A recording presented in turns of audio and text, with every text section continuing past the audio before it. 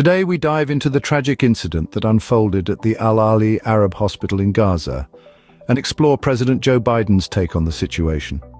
As President Biden landed in Tel Aviv, he expressed deep sadness and outrage regarding the deadly blast that occurred at the hospital.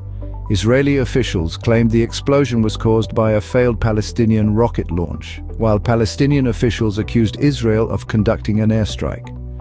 The incident has further escalated tensions, leading to widespread protests. But amidst this, President Biden reiterated his support for Israel during a joint news conference with Prime Minister Benjamin Netanyahu. "I was deeply saddened and outraged by the explosion at the hospital in Gaza yesterday. Based on what I've seen, it appears as though it was done by the other team, not you."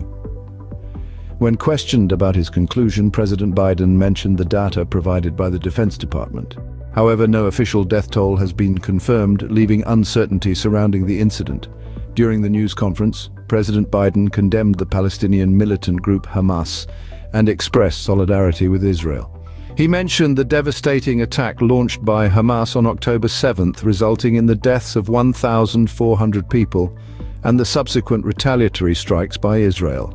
According to Palestinian health officials, these strikes have claimed the lives of at least 3,000 people. As President Biden's visit to Israel tackles the aftermath of this tragic incident, the search for truth and resolution continues. Thank you for joining us in examining the Gaza hospital blast and President Biden's perspective on the incident. Don't forget to subscribe to our channel for more important updates.